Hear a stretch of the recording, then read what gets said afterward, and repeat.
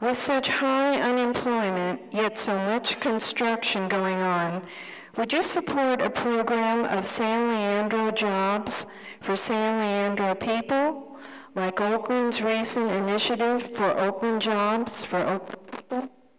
Thank you for the question.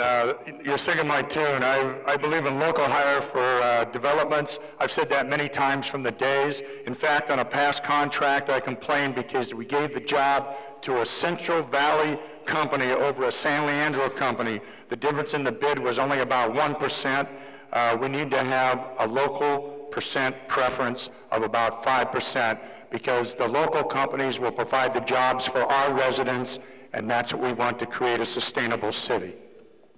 I will support that we are giving priority to people who live in San Leandro when a job opportunity comes along.